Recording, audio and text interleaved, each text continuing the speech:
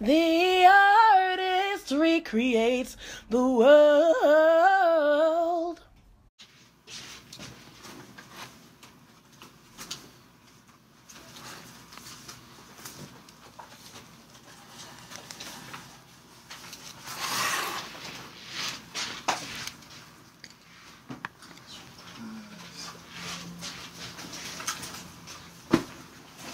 Yeah, but you're right on the pulse of the matter in terms of what needs to be done, in terms of lifelong, in terms of your skill set, in terms of the multiple hats, and finding that place in spirit, or where God is telling you, okay, Rodney, you need to do this piece in terms of dance this time.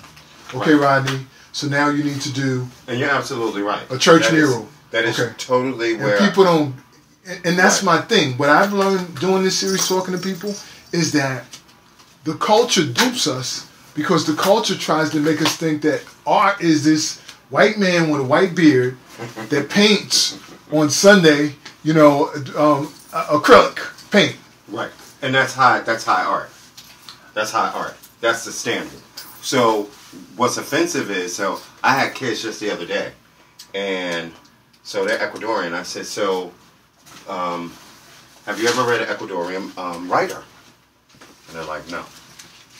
I said, in all of, they're seniors in high school, in all of your existence in education, you have never... You want me to shoot that while you're doing that? Oh, no. You just tell me. Where you want me to be? That same spot. Okay. I just got to focus on you. Go ahead. I'm listening to that thought. Okay, no. They've never had an Ecuadorian writer. They don't know an Ecuadorian writer. So that means, how am I turned on to literature if I've never had anything culturally from someone who speaks my voice? Again, that means someone else is writing the voice. Sit down and say that. We got to get that. People don't understand that. That joint right there is a lie. So, like, yeah, that's, you know. This is, yo, I'm telling you, this is the shit that gets me excited. And then the other thing is that there's so many, not everybody, but there's so many artists that have this propensity to go to this place. But they don't have the... now, where you going to sit back? Because I need to focus this on you when you get a chance. Yeah. Okay. That's cool. Thank you.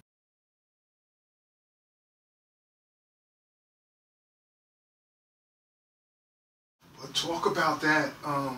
How can you create art from your culture where you never...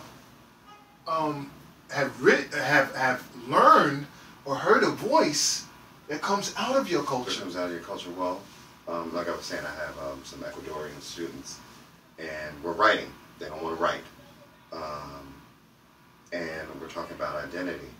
So I said, they're seniors in high school. What Ecuadorian writers have you experienced? They haven't ever experienced an Ecuadorian writer. And, you know, their experience of being here in America, and they're seniors in high school.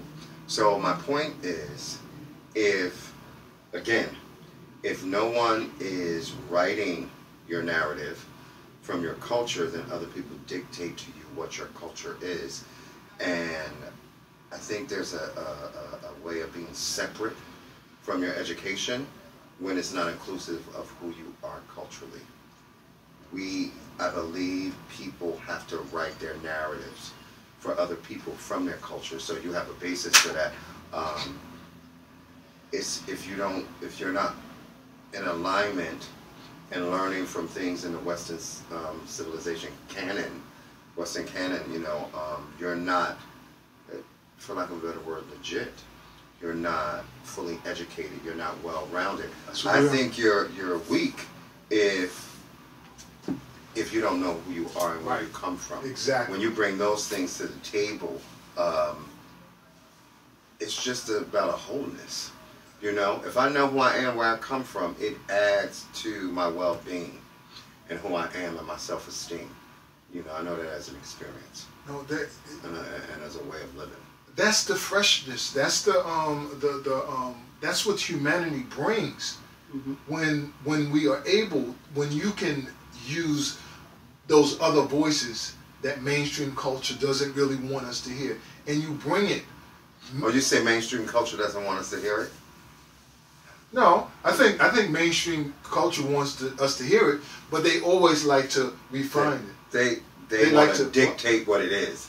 So that means they don't want us to hear it. If I got to dictate to you your existence, then I don't want you to know what your existence is based on, look, me and you saying this is where we come from, this is how I was born, this is how we were raised, and then I have someone else that's an outside influence or someone who does not really know the experience, base it on, you know, facts that they've gathered or beliefs that they have in their head about who they think we are or who they want us to be. It's those narratives. It's the narratives that the media, that they create, that when you see a man of color with a hoodie on, you immediately think of him as something less than.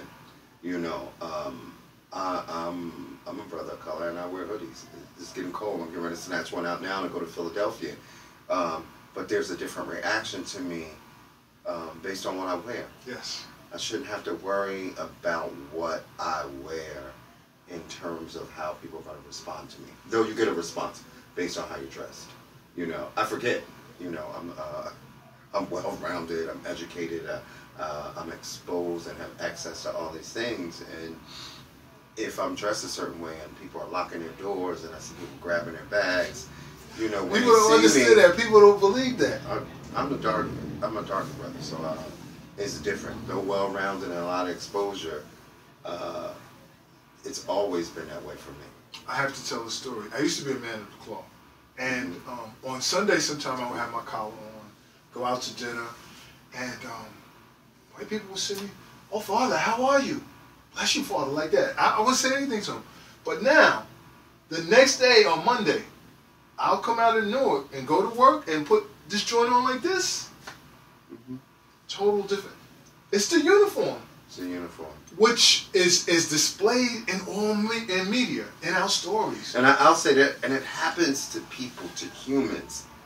I'm just talking about my experience. Yes. From my perspective. I love it. I love it. You know, people, oh, what happens everywhere. I have my experience. And this is all we're just telling this narrative. All I want is for you to respect my experience. Say it. And don't dictate to me what I'm supposed to feel. Just respect it.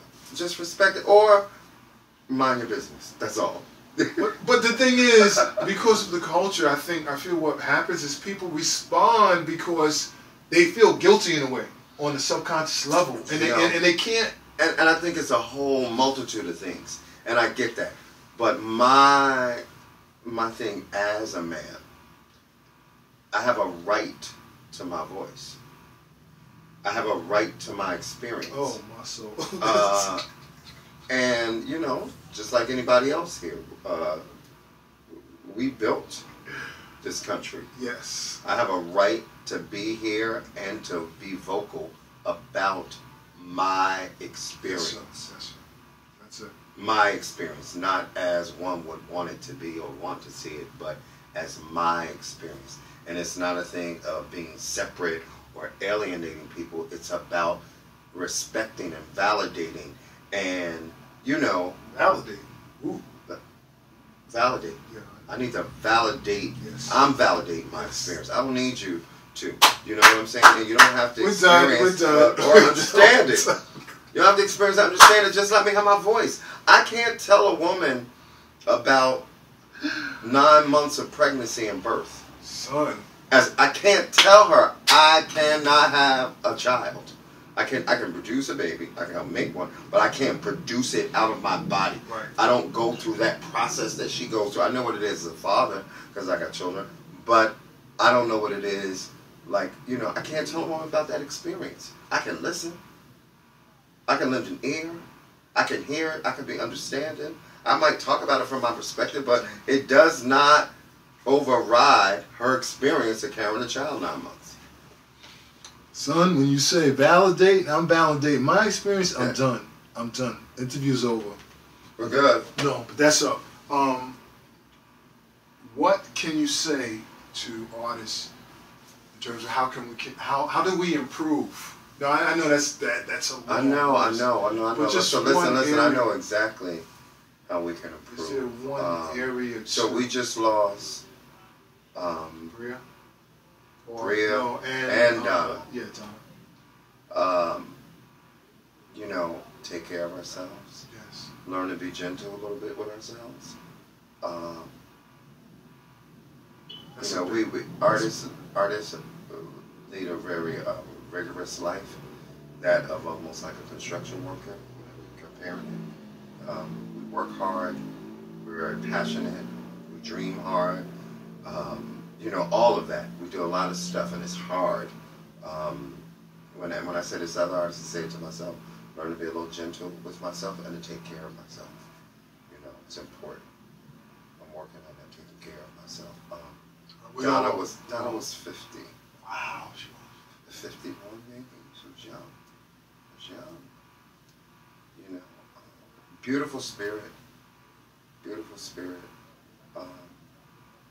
And look, and find happiness somewhere in the midst of this. I love it. Find some happiness. Be happy about the whole damn thing. Yes. You know, about the whole thing. That's what, you know, as I say that to other people, I want that from me. So I'm sharing what I want and what I seek. Thank you, man. Brother. Thank you. Keep doing your work, man. I know you will. We appreciate you. Appreciate you. You know, I know we have people on all fronts. Can agree, cannot agree, but we all do what we can to get to where we need to be. Absolutely. You know, and we're all learning. Absolutely. We're all still learning. It doesn't happen overnight. This Absolutely. is a process. It's a journey. It is a process. It's a process. Peace, peace. Thanks, Rodney, so much. Thank you. Alrighty. We're out. Doc, you generated. You got me. Oh, you got me buzzing. But people don't, you know, they hear that and they don't really understand. Like, you know, this is we're in a war. I could go on, man. There's so much I could have said. Yeah, I know. And no, but I appreciate that because this helps me. Now